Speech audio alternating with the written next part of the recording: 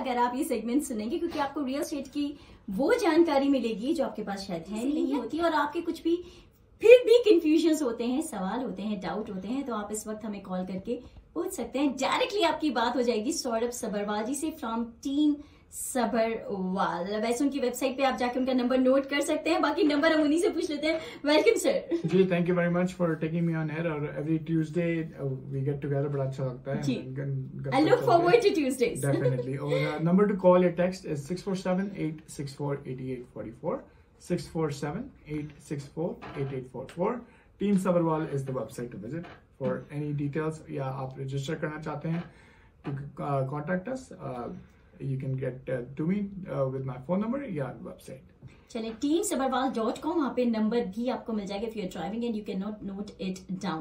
वैसे तो सर मैं देखती हूँ ये नंबर सबको इतने अच्छे से पता है, क्योंकि जो जिस लेगेसी से टीम सबरवाल आते हैं नंबर सबको याद है। जी, थैंक यू वेरी मच। चलिए, अच्छा, coming back to the questions, मेरे पास एक सवाल आपके से पूछने के लिए जो आया था टेक्स्ट पे, वो ये है कि जितना हम मार्केट अपडेट की बात करते हैं, इस वक्त एक लेटेस्ट न्यूज जो बहुत चर्चा में है वो ये इंटरनेशनल स्टूडेंट्स जो वीजा पे कैप बताया। जी, अब एज अ रियल्टर आप क्या सोचते हैं कि इस पे क्या असर पड़ सकता है? What are your views on this and for investors as well?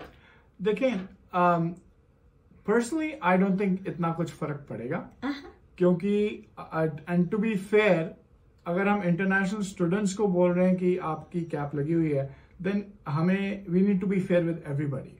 हमें देखना चाहिए रेफ्यूजीज के ऊपर कैप होनी चाहिए, असाइलम लेने जो आ रहे हैं उनके ऊपर कैप होनी चाहिए, क्योंकि प्रॉब्लम अभी क्या पड़ रही है कि लोग तो आ रहे हैं ना, हमारे पास अफोर्डेबल होम्स हैं, ना हमारे पास इंफ्रास्ट्रक्चर है जो you know is getting worse day by day, right. तो फिर उस करके अगर we want to welcome people to our country, and Canada is a great nation, there is no doubt, but अगर हमने वेलकम करना है लोगों को, we need to be able to you know, जैसे होता है ना, मेहमान आ रहे हैं तो घर साफ रखो, तैयारी करके रखो, मिठाई रखो थोड़ी सी, but you know what I mean कि अगर आप बुला रहे हो लोगों को, आप इसलिए ना बुलाएं ताकि you want to give them a bad impression कि यार ये तो कनाडा है, ये क्या, हम तो कुछ और सोच के आए थे, बना के रखो, राइट। एंड ये सारी सुविधाएं, सारा इंफ्रास्ट्रक्चर, सारा you know all these services need to be there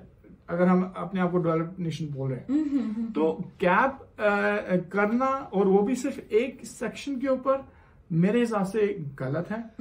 obviously it's a very political move as well, I am rightfully so, but I would say कि अगर आपने कैप देना है, अगर आपने if you want to give a rest to हमारी social services सारी जो हैं, GTA की या कनाडा की in general, then put a cap on everything, be fair to everybody.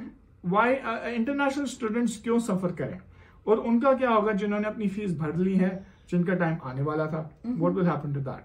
तो but coming back to the question की the impact, I don't think there is going to be a very big impact, क्योंकि problem ये भी चल रही थी और ये भी बड़ा ओपनली न्यूज में आया है कि people in some cases, landlords, home owners, condor owners started taking advantage of this, क्योंकि रेंट्स हायर हो रहे थे, हो रहे हैं बल्कि, एंड एक बेडरूम में 4 लोगों को बिठा के यू नो देयर लिविंग, मतलब बहुत ही हमारे कहते हैं दड़बे वाली लिविंग हो जाती है बच्चों की।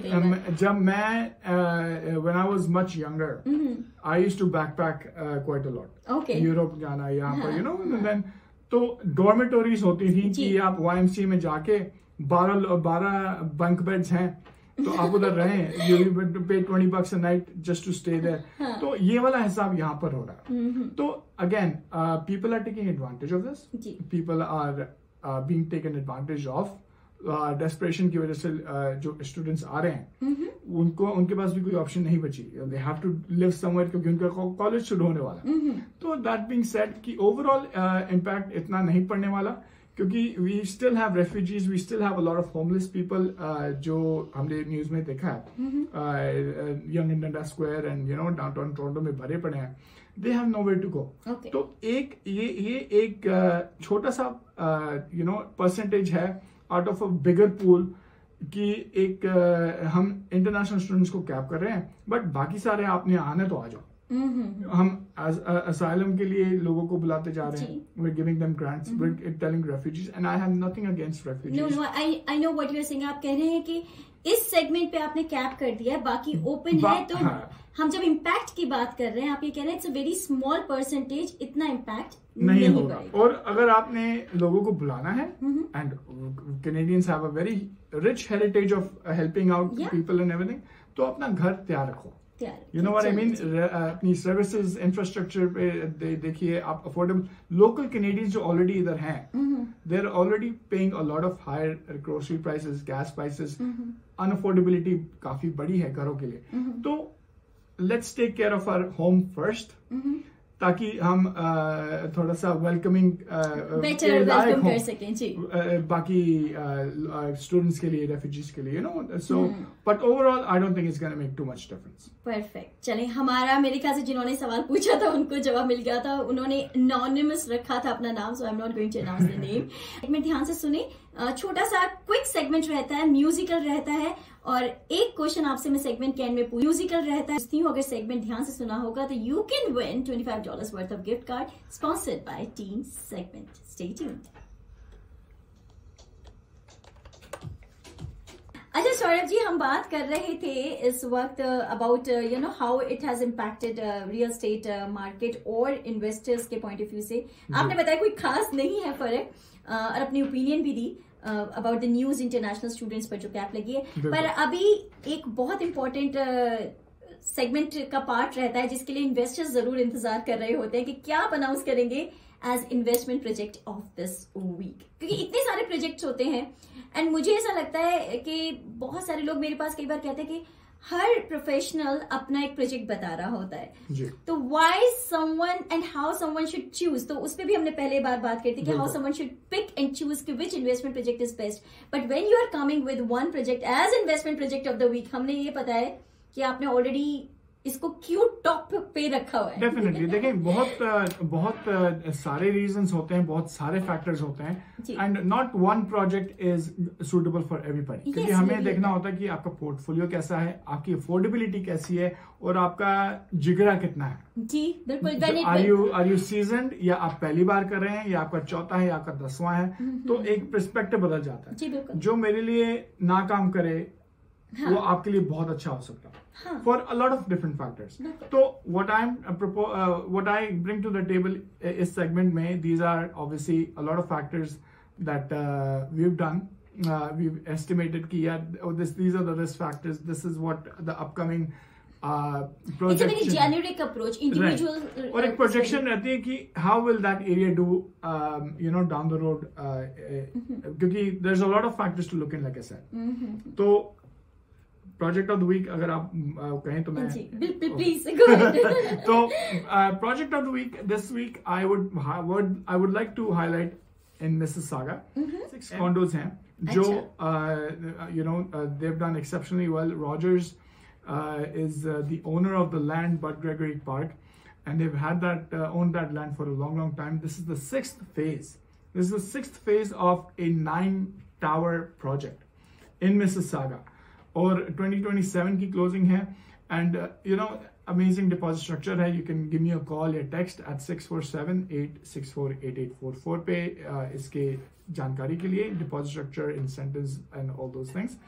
But I grow up in Mississauga. I partially grow up in एटोबिको and Mississauga. मगर मिसिसागा को जितना ग्रो करते हुए हमने देखा, क्योंकि I used to be in high school in Mississauga, तो the amount of construction that's come there, और जितनी कंस्ट्रक्शन आ रही है, क्योंकि हम we only C, general public only seize the tip of the iceberg. Okay. But as realtors, at least you know us, I can only speak about myself and my team. We go very deep into कि what is projected. Yes. आगे 10 साल में क्या आने वाला है, क्या आ रहा है, अभी क्या next 4-5 years में क्या आएगा. तो there's a lot coming in Mississauga. अभी मेरी 2 दिन पहले किसी से बात हुई थी, यार मिसिसागा तो भरा पड़ा है, अब क्या और कितना आएगा. मैंने बोला sir, it is, you know, this is just a starting. Yeah. Tip of the iceberg. And this is the tip of the iceberg. There's a lot more coming. So you can basically expect a lot more to come. A lot of construction. अभी हमने पीछे exchange towers बेचे थे in front of Square One Mall. And उसके बावजूद double digit numbers में towers और आ रहे हैं। तो something to get very excited about, क्योंकि डाउनटाउन के बाद I think Mississauga is the next up and coming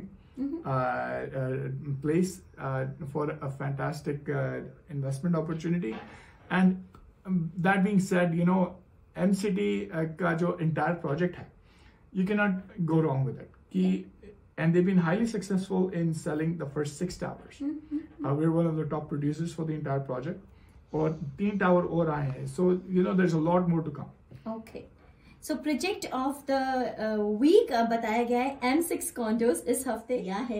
अच्छा, कॉल्स में जरूर लूंगी, उससे पहले सौरभ जी से क्विक बात कर लेती हूँ। आपके साथ एक क्विक सा रैपिड फायर राउंड है मेरा। आप मुझे ये बताएं पहले तो, चॉइस करके बता सकते हैं इन प्रायोरिटी, ठीक है, कि how would you rate it from that perspective. जैसे कि अगर बात होती है बायर्स की, तो उनको आप कैसे सजेस्ट करेंगे to go for, and I know it's general, town house, condor और डिटैच्ड, किस तरह से आप उनके लिए रेट करेंगे कि they have to go for? That's a very general question, क्योंकि डिपेंड करता है कि what stage of life you are in, आपकी पर्सनल लाइफ क्या है, आपकी अफोर्डेबिलिटी क्या है, आपके कितने बच्चे हैं, और okay, first time home buyers. So let's take first time home buyers. So first time home buyers, I would always suggest, I also started some time back as a first time buyer. So what I would very highly suggest is, you know, get something small. Don't get something too big. अपने आप को comfortable रखें, क्योंकि पूरी life अगर जैसे पड़ी आगे, you know, you start small. And if you're single first time buyer, for example, I'm, you know, creating a scenario. अगर आप single हैं, first time buyer हैं, start with a condo. Okay, condo. Condo, and then, you know, obviously depending आपकी job कितनी अच्छी है, how much you make and stuff. If you can afford a detached home, semi-detached home, go for it. But then again, practicality wise, अगर आप अकेले रह रहे हैं, तो आप जैसे बोलते हैं इंकी पिंकी पोंकी करके आप तीसरे चौथे बेडरूम में अकेले थोड़ा ना सोगे कभी। तो उस करके you have to be very practical. And you know, make use of the situation, but make sure you are also very practical with your choices. अगर आप single हैं, first time buyer हैं, condo is usually the best.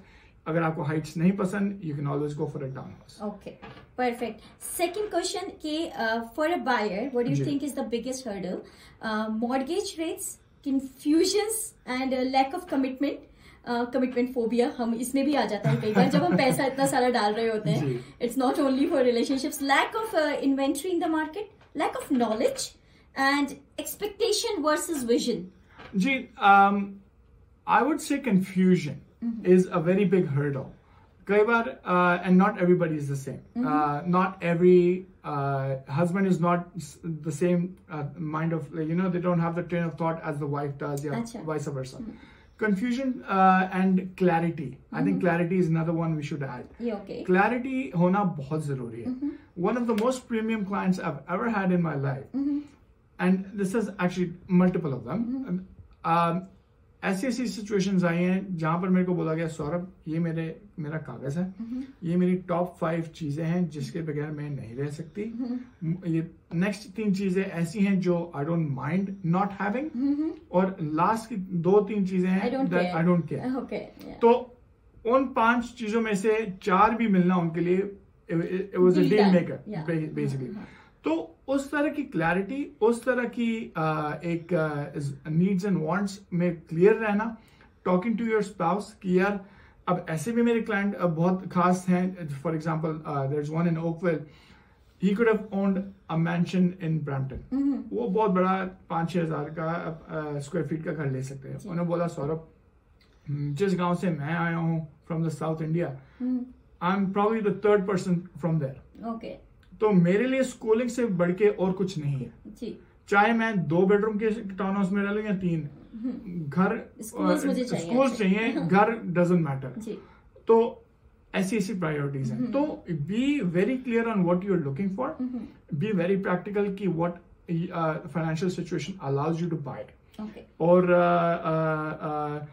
I would say lack of commitment is not really, अगर आप घर देखना चाहते हैं, then definitely, you have to be एक commitment पहले ही है, वो चाह रहे हैं. Window shopping वाला जमाना चला गया, especially with these kind of interest rates. So what we're getting is a very cream of the crop. People who are very serious, who are in a situation where they have to get a house. तो in this scenario, I don't think commitment वाली कोई वो नहीं है.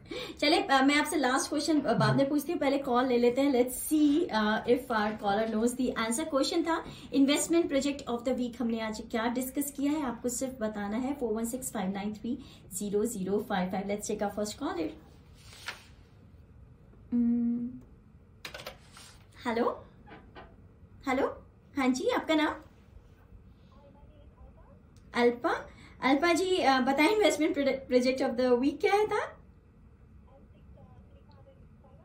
Perfect. तो आप मुझे अपनी डिटेल्स के लिए होल्ड पे रहें, मैं आपका डिटेल्स लेती हूँ. बाकी लोग मुझे कॉल कल भी करिएगा, कल भी हमारे पास गिव अवेज होंगे. बहुत सारे लोग कॉल कर रहे हैं, बट एक चीज मैं फिर भी एक रिमाइंडर दूंगी, अगर आप एक बार जीत चुके हैं तो wait for at least 4 weeks to participate in this. But I would love you to participate in this. It's just that दूसरों को मौका दें जीतने का. बाकी चलें, ठीक है. आप thank you Alpa, just be on hold. Rest of the people enjoy the show. And आपको अगर सौरभ जी से सवाल पूछना है तो मुझे टेक्स्ट जरूर करें. I'll ask him. अच्छा सौरभ जी, लास्ट क्वेश्चन मैं पूछना चाहती हूँ. Song of the week for you. Oh, song of the week is मान मेरी जान, King and Nick Jonas. King and Nick Jonas version.